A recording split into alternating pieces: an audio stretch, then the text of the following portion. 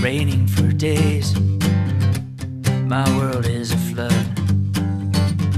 Slowly I become one with the mud. Hi everybody, this is Zach Walker. And this is Matt Vaughn. This is me totally driving right here, doing a fine job. I'm pretty bored, so I'm sitting up front with the camera, and this is what's going on behind us. We just ignored most of it, tuned it out. And so did Jeff. Turn your head, I need to see the other side. None of us knew what to expect. Yeah. Especially Christy. Thomas is always a source of amusement on the bus. We're all having fun. No idea what to expect, and we've been on this bridge for an hour because this bridge goes over the swamp before it gets to New Orleans. And we're just tired, and we want to get there, and finally we see land. I remember being on that bridge so long that it felt weird to be back on, like, to be surrounded by land again. Here we go, down below sea level. Damn. First time we've been on land in like an hour. Wow. So the freeways around New Orleans most of them are elevated, and so this is one of the views around it, and you can see all the tarps on the roofs, and I think it's a little hard to see when you're driving by here, but like there's just nobody's around in some of these parts, and these houses by and large are just abandoned and damaged, particularly on the inside because of the floodwater. This image always gets to me. yeah, check out that boat. And you see all these blown out windows, and again, you see how much water pressure was probably sitting up against those windows. It just totally blew a lot of them out. Some of those are pretty nice cars. None of them are nice cars anymore. No.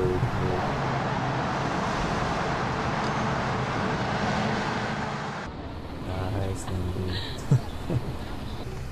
But then on all these houses, there's a marking on the front, and it's done in spray paint.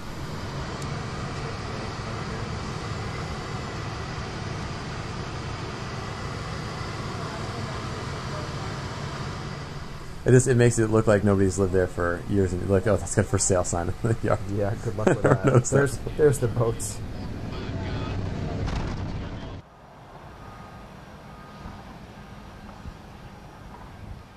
This is amazing, the quiet in these neighborhoods.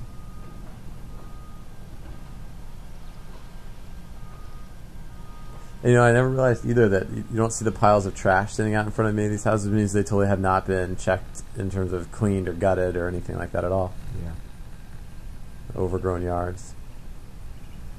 Yeah, that's about 10.5 months after the hurricane.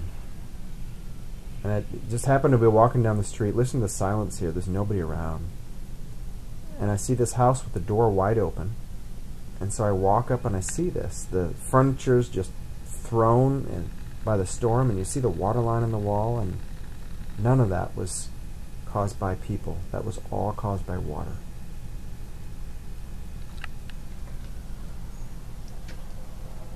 And then all the houses had this X on the door, which means that the house was checked. Here we are at our house. That's my house. I just noticed that they have a total sign up there for a security system. I think we definitely live under a false sense of security a lot of the time. Nature comes along and has a total disregard for any of these things that we construct to protect ourselves.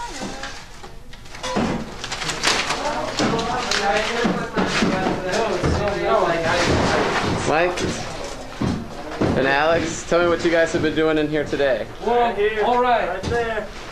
These guys are really excited. Yeah.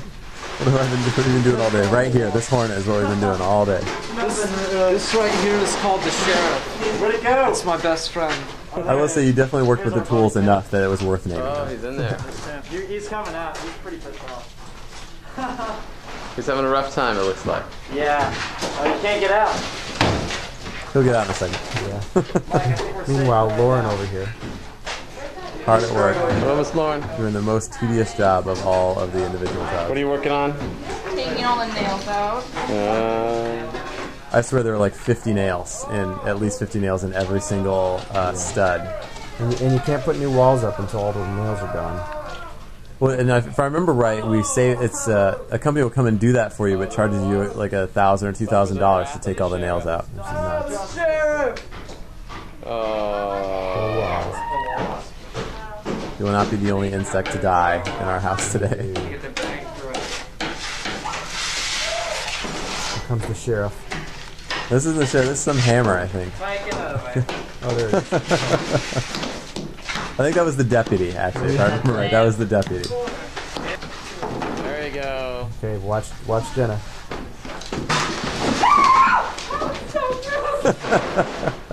That's Nice job. Nicely done. Okay, so we go to my house. This is the house where my crew was working. And we're a little farther along because I think this is the day after that. And just look at Moose has taken this rubble out. Just look at the size of the piles of trash that we pulled out of this house, of rotted walls and plaster. It's amazing. That's all part of the house. You know, that's not like stuff that's throwing out. That was all, walls and just part of the house that's totally ruined. It's a lot worse today than it was yesterday. Aaron's pretty sweaty. It was pretty hot. I remember my jeans being completely soaked through as though I had gone for a swim. Yeah. Not that you would go for a swim. No, but you felt like you had. But you felt like you had to. This is the Mississippi River. We're on our way out of New Orleans, and we're heading over to Mississippi, to Biloxi. And they suffered more. Well, you can see this building. There was a 30-foot wave that took out the first 2 floors of that building. And there's the ocean right there. Just everything in its path was destroyed. You know, some of these views just remind me, it's almost like seeing hurricane or tornado damage and how almost selective the damage is. That some buildings are utterly torn down and other buildings seem to suffer very little damage at all. And then you see this bridge, which you'd think a bridge would be pretty solid, especially made of concrete. But the 30-foot swells just took it out like dominoes. And this road Thomas is sitting on.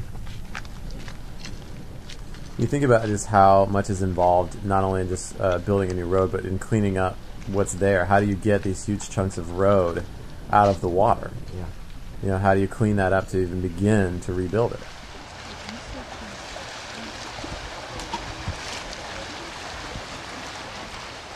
Here's my favorite clip coming up. The whole movie. One of my favorite clips of all time. Sam Bennett. Oh, Sam. It was really hot. A swim would have been refreshing. He falls back in. Well, there's so much algae growing on it. It's so slick. And that concrete, again, has been sitting in the water for 11 months. It was an amazing trip. Something I'll never forget. I think particularly just some of the images that you see, that you're not used to seeing that destruction anywhere, let alone in the United States.